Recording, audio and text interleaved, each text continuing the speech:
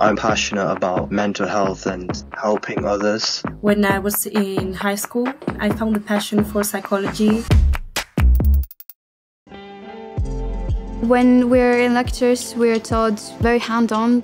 They taught us how to be more ethical, like how to think, how to speak with others.